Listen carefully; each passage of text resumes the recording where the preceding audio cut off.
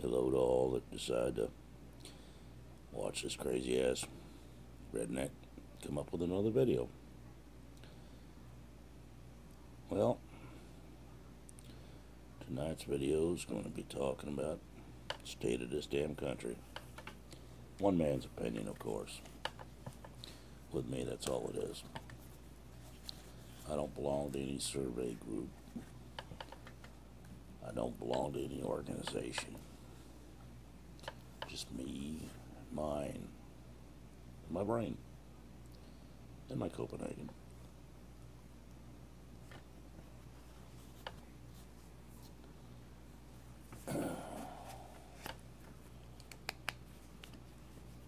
Times are getting real tough. The American people have lost their focus. They're more worried about what's around the next corner, what's the newest, shiniest, brightest thing that they can buy to shut their kids up. Parents have forgotten to be parents. Cops have turned into troops. Well, politicians are still scumbags.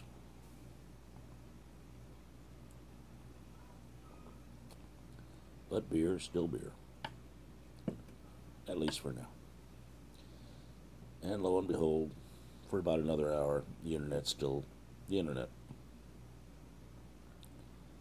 Our politicians, in their ultimate wisdom, mainly the head idiot up in the White House, that black son of a bitch I've never trusted, never voted for, and criticized everybody that did. Because frankly, I wouldn't buy a pair of shoes from him if he gave me the money to pay for them. And I was walking barefoot through the snow. And it ain't because he's black. It's because I don't trust him. When you're in the Senate and all you do is say present without voting for a goddamn thing, and all the time you're in there, you ain't worth a crap. My granddaddy used to say there comes a time when every man has to make a stand. If you're a man.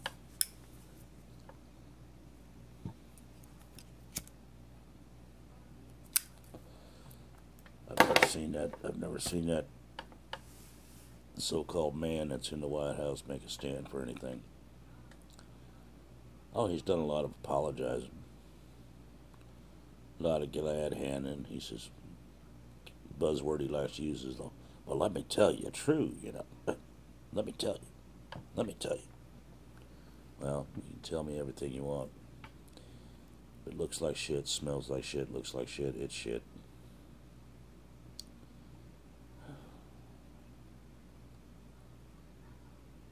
What's it going to take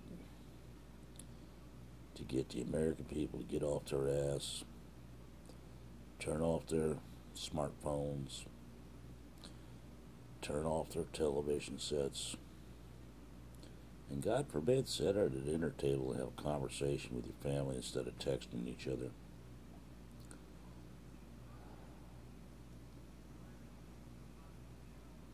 We've become a country of strangers. Oh yeah, we got a lot of friends on the internet we talk to. Yeah, hey, I got friends. If you got friends so much, how come you're always alone? Riddle me that.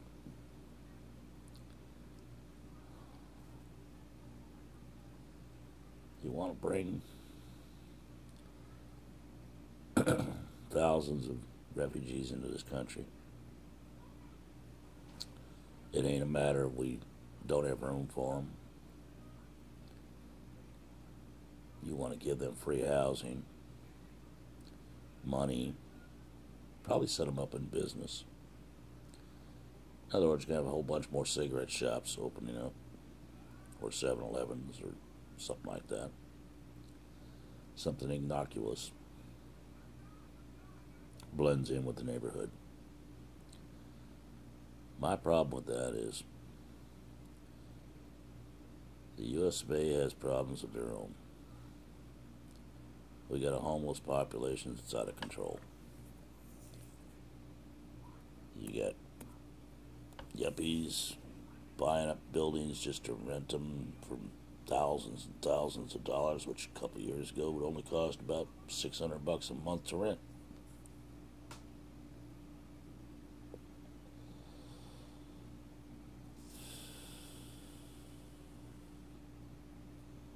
You got homeless veterans. You got mothers and children out living on the street, taking their life in their own hands. You got empty buildings standing empty in the cities that the cities could easily open up into. Hey, we'll give you this apartment for a year. You have an address, you can get a job, something like that. Get somebody in office that says, hey, you want to be on welfare? You want to be on general assistance? Hey, guess what? You're a single mother. You got 4 kids. We're going to put you in a group of other single mothers. And once a week, you're going to be running the daycare center for their kids. Because they're going to be out holding highway signs or something. Doing something to earn the free money they get. Maybe this country, since it's turned into a police state, will decide to do drug testing on people that want welfare or general assistance.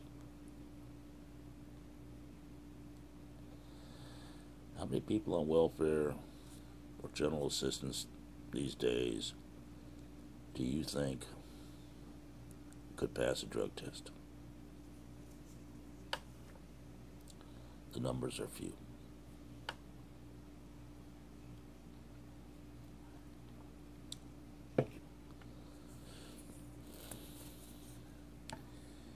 Yes, I have bad habits. I dip Copenhagen. I smoke cigarettes. I drink 4 or 5 beers a night on weekends. If people don't like it, buck them. I don't drive when I'm drinking. I stay home. And, at least for now, my home is my castle. I can do what the hell I want in it. The main point of this video, if there is one, is we all need to wake the fuck up. Little by little, in the name of security, you're losing your rights. They're turning over internet control to the UN, to a bunch of countries that don't give a shit about human rights. China, Saudi Arabia, Iran. Our president's trying to get Russia bounced off the Security Council. At least that's the news reports I hear. Maybe I'm wrong, maybe I'm not. Who knows? He's signing in a lot of laws.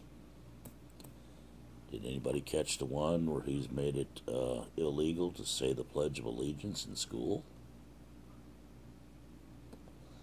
Because it might offend somebody. If pledging allegiance to the flag of this great country is offensive to you, then why in the fuck are you here? If your country was so great, why are you here? Why does every motherfucker that comes into this country try to change this country to match the one they left? Why was the reason you left? I know plenty of immigrants that have come from Vietnam, China, Cuba, Russia, that don't want to change a goddamn thing out here. They love it here.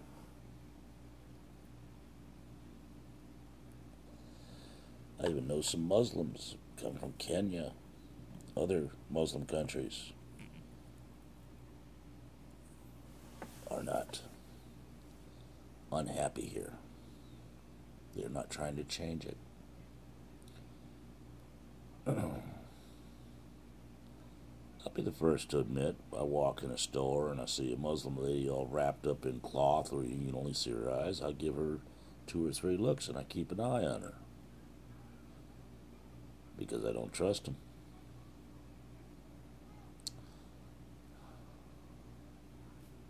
That's my fault. But I'm not a trusting person anymore. When I was a young boy, I was very trusting. I'd trust anybody. But this world is not a trusting world. You got politicians that'll smile to your face and stab you in the back twice, in case they missed the first time. You got presidents that promise this, that, and the other, and don't do a damn thing.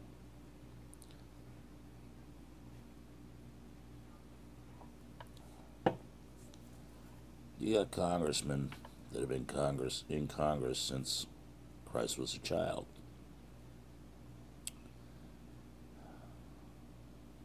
I don't think it was meant to be a lifetime job. But it wasn't written out, so I guess it could be. Now, let's get to the meat of the issue. We have an important choice coming up in November if we're allowed to make it, and odds are that we won't be. As far as I'm concerned, you got 2 idiots running, or, excuse me, 2 people running. You got Donald J. Trump running, a businessman, never been a politician in his life, though to be in business you have to be a politician. He's saying everything the American people want to hear. I like what he says. Do I completely trust him? Not a chance in hell. Then you got Hillary. She likes going by the name of Hillary, but her full name is Hillary Rodham Clinton, at least as far as I know. And she is the wife of Bill Clinton, ex-president. Also rapist, from everything I've read. He's a guy that likes to stick his dick in anything that stands still long enough. But I digress.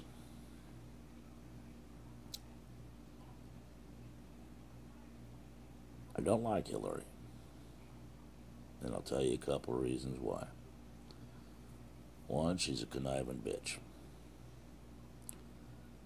She's been in public eye for 30 years and has done nothing really. 2, when her husband was in the White House, and he had that illicit affair with Monica Lewinsky, supposedly getting head in the White House.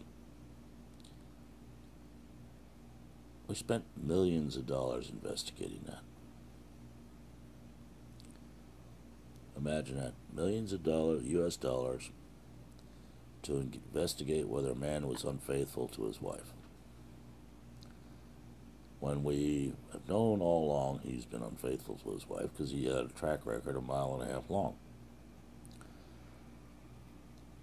Well, my problem with Hillary goes to this. She could have put a stop to all of it. Whether she could put a stop to Bill or not, I don't know. But I will say this. We didn't have to spend millions of dollars to investigate it. She could have just stood up on that microphone she likes so damn much and say, "This is between me and my husband. Please give us the peace to settle it." And it would have gone away like the smoke of my cigarette in the wind.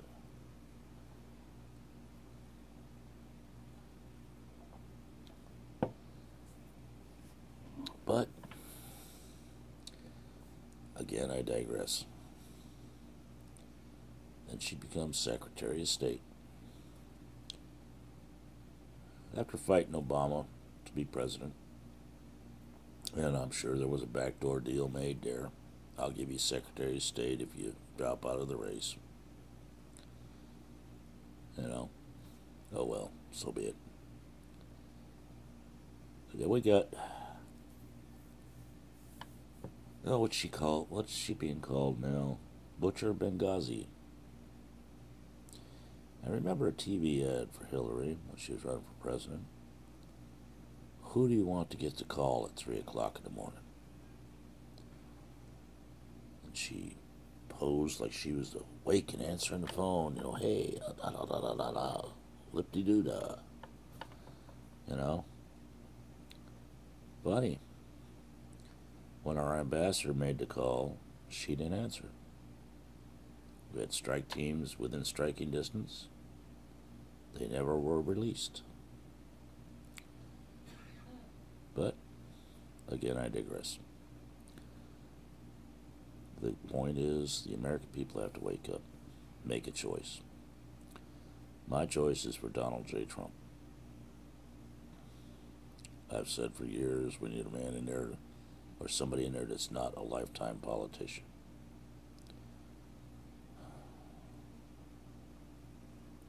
Maybe we can go back to taking care of our own place instead of trying to put out the world's fires. If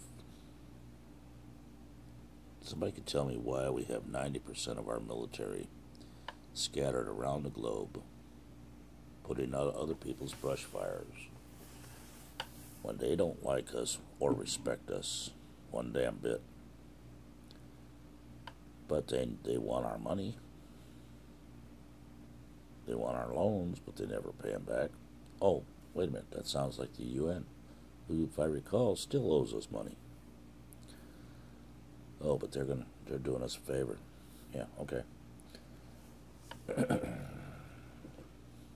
What do I know? I'm just dumb redneck.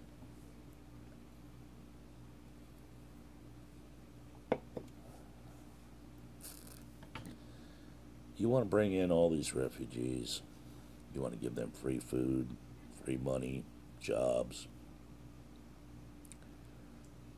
Maybe you need to take a lesson from my granddad, who told me once you take care of home first.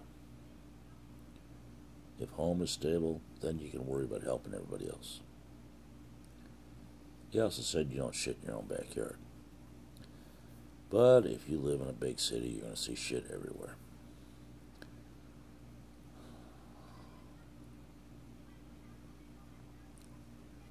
The point I'm trying to make is, for God's sakes, America, you got to wake up. You got to get your head out of your smartphones. Get it out of the TV set.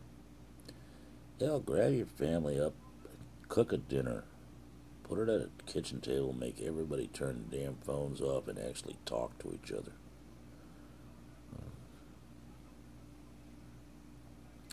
When's the last time any American family did that? Let's slow down on this trying to save the world. Let's save America. United States of America.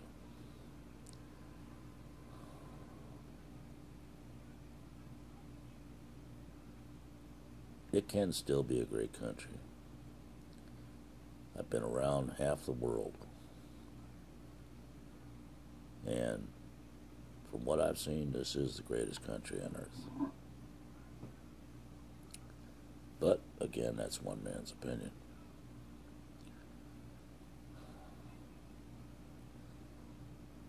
But if we're not careful and we don't start paying attention, there's not going to be any United States of America anymore. It's going to be a battleground. That's probably going to be one after this election, if we have it. Because no matter who wins, somebody's going to get their feelings hurt.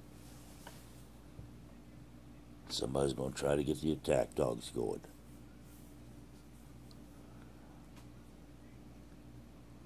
But I happened to read the other day a transcript of a CNN interview. of Mr. Obama,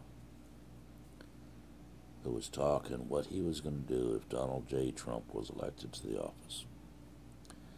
He was going to pull out that fancy pen of his and declare the American people's vote irrelevant because they're incompetent to make a decision. Incompetent. Big word. Heavy meaning. How many of you feel incompetent? Think on that for a minute.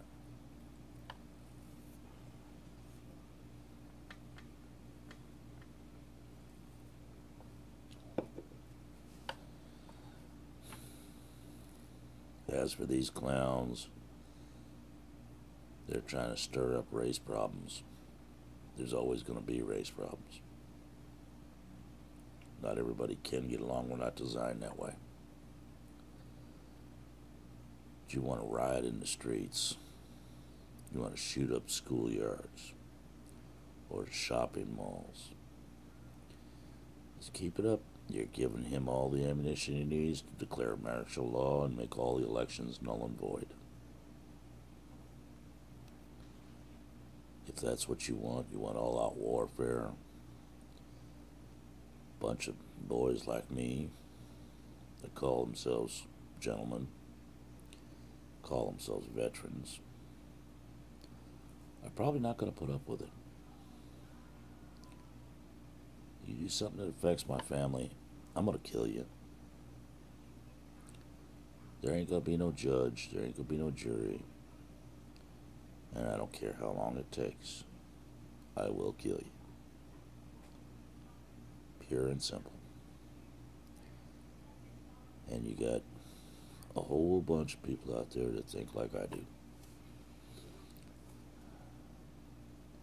But I don't really have to worry about it because very few people ever watch my videos. I don't have naked girls on it.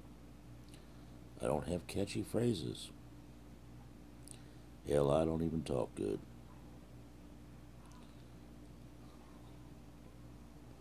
What I do is speak the truth as I see it.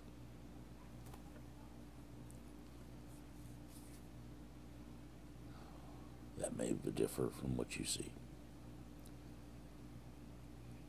But if it does, so be it. In closing, I'd like to wish all Americans a great day.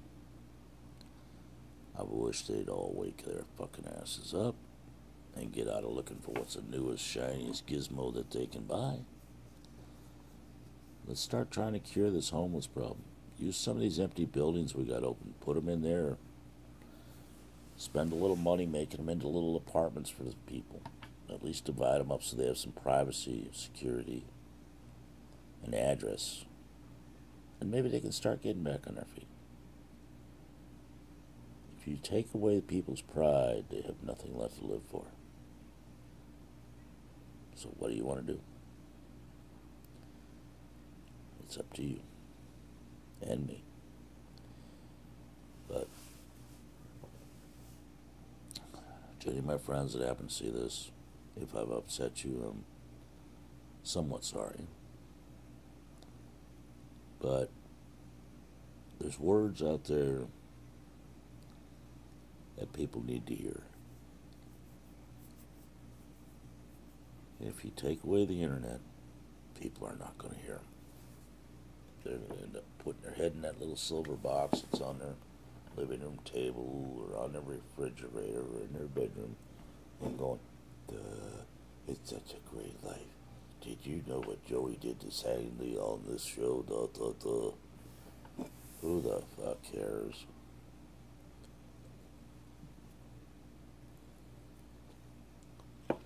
The other point I want to make, this is a personal message to all those fucking multi-millionaire clowns that like to disrespect the flag that I've known people that have died for. You make millions of dollars playing a fucking schoolyard game. The least you could do is show the respect for the people that gave you the right to do so. I don't give a shit if you're mad at the cops. I don't give a shit if you're mad about you didn't sleep with the homecoming queen or your dick's not big enough. You damn sure should stand for the Pledge of Allegiance or the national anthem. Because this is the country that's allowed you to make millions of dollars sitting on your fat ass playing a goddamn stupid game. The other thing is, most of these millionaire ball players, whether it be basketball, football, baseball, gotta wonder, could they hold a real job? Or they had to punch in 9 to 5 and work the whole 8 hours? Manual labor. Not sitting on their ass glad handling and shaking hands and signing autographs. I'm talking actual sweating, breaking your back, putting your dick in the dirt, and work. Might be something to think about. Look at it this way. It's trained for when you get too old for that goddamn bed in there. You know? People just need to grow the fuck up. You need to respect this country if you're going to live here. And as for these clowns that say they're going to move to Canada if Trump gets elected, I still say, well, pack your fucking bags and reserve your ticket. Just remember, it gets all goddamn cold up there. Hope you speak French too, you know. Parlez-vous fuck.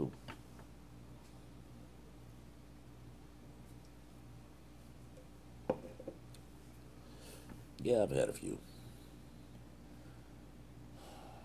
Generally need you to get on this.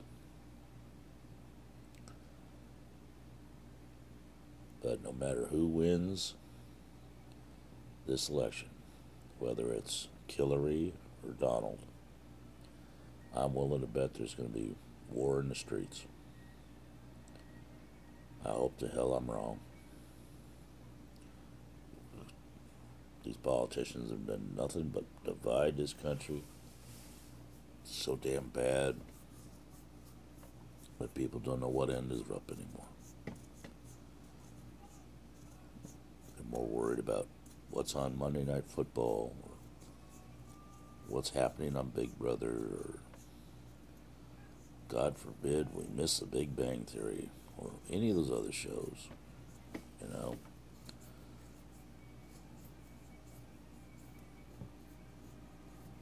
To people that watch the alternate media like I do, to get another side to the news,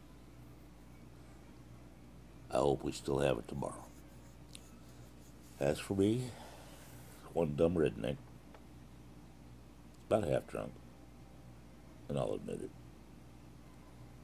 But I'd like to wish you all a wonderful day. If you want to comment, please do. I don't care either way. I really don't give a rat's ass. But I guarantee you this. If I see your comments, good, bad, or indifferent, I will answer. That's just the way I am. Y'all have yourself a good day, good night, good evening, good